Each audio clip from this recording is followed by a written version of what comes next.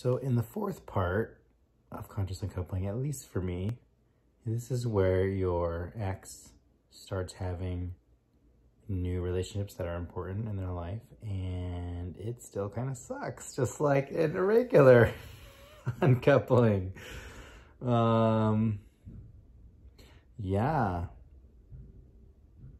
it kind of sucks still, not quite as much, but still hard. Plus I'm water fasting today, which is already causing a lot of things to come up. I really feel like so much is changing about me. I'm letting go of all this habits and stuff and stories and all kinds of stuff. It's just happening. And so this is right in aligned with that as well. You know, letting go more and more of that relationship. So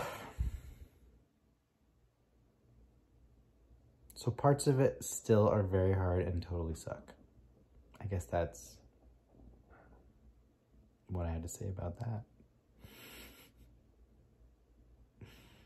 Maybe not quite as much, but still enough.